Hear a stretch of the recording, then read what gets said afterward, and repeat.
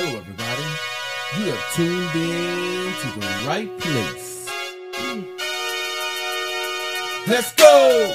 Let me tell you what time it is. Guess what, y'all? It's time for. Let me tell you what time it is. Let me tell you what time it is. Yeah. Let me tell you what time it is. Guess what, y'all? It's time for. Let me tell you what time it is. Let me tell you what time it is. Yeah. Good morning and welcome to Monday morning.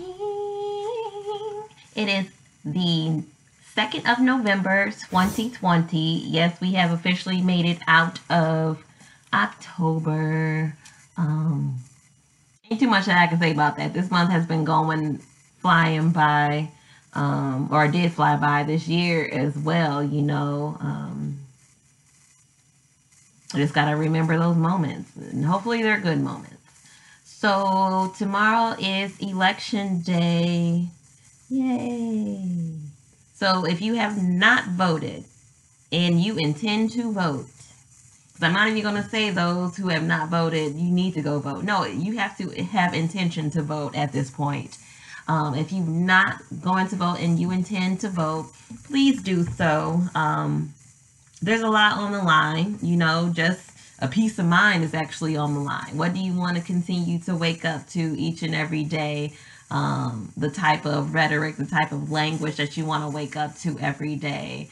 Yes, we know there's going to be chaos in the world, but there are certain things that we still need to have some type of voice or opinion on, and that is definitely voting for this year. So if you have intentions to vote, if you have a mail-in ballot, you need to go ahead and drop it in the drop box, because at this point, don't even worry about mailing it in. Just go and find a drop box. There's several here in Rockford. You can definitely get online and find out in your county, in your city, where your drop box is, because it's important. This is kind of where we're at right now.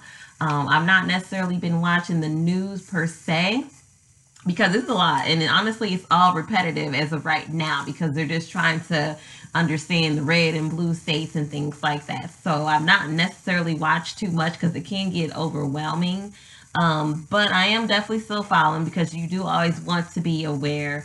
So we do need to stay safe in all that we do, and just be diligent in your intentions. So again, if you have intentions, then definitely move forward with that. In regards to today I'm going to talk briefly just about getting in the zone. I have 2 weeks worth of content, and today is talking about just getting in the zone, because I'm hearing a lot from people, just people going through, you know, and it's very hard to say that you'll be fine, because we all know that sometimes those fine moments may not come for some time, and it's just easier said than done. But one thing that I definitely did practice when I needed to get into the zone after being in a certain period of funk, was definitely just making sure my mind was surrounded by positive things. And I know that not everyone listens to gospel music. That's totally fine. But that's one way that I get into the zone, especially when I need something, when I need to have a peace of mind, which is so priceless at this point. That's something you can't put value on, to have a peace of mind. But how I get my peace of mind, I have to get into the zone. So I definitely pray about it. I definitely listen to my gospel music. I push away what negativity I can, you know, because I am the master of my environment.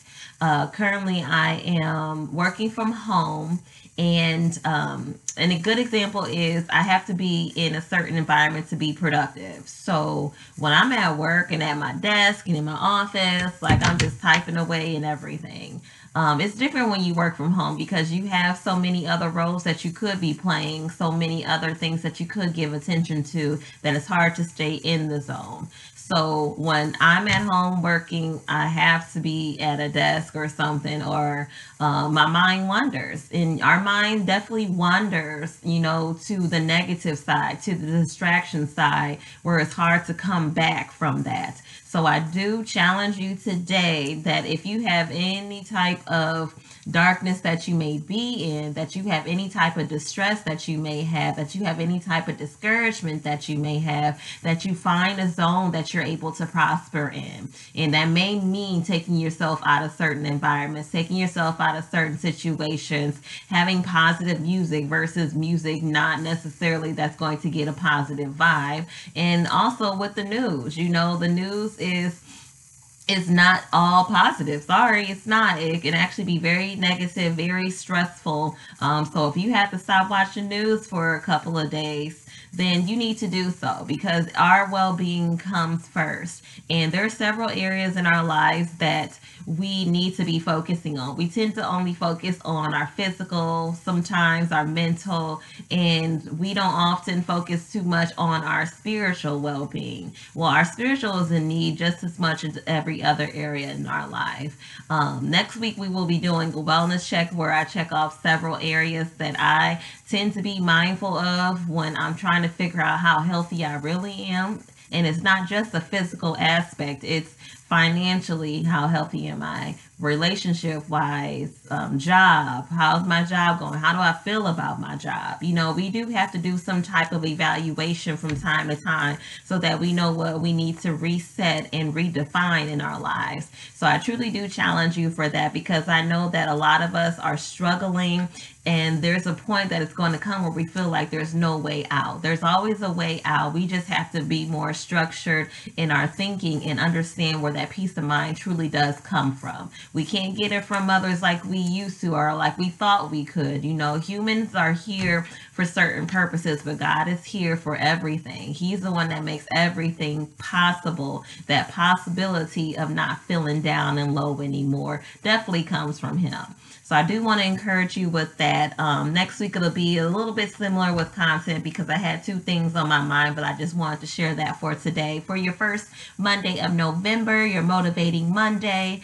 So I definitely want to go ahead and end with prayer so that we can have our way and start our day. So dear God, thank you for today. Thank you for the day that you have made, that we will rejoice and be glad in it. You woke us up for a reason. You woke us up and we are able to say thank you. So I'm truly grateful for that. You are an awesome Father, an awesome friend, and you keep on loving us. I pray for the next few days, Lord Jesus, as we may be going through some tumultuous times, Lord Jesus. And I just pray, Lord, that we keep it together, that we be safe, Lord, that you give us the ability to de-stress, Lord Jesus. In your name we pray, amen. Thank you.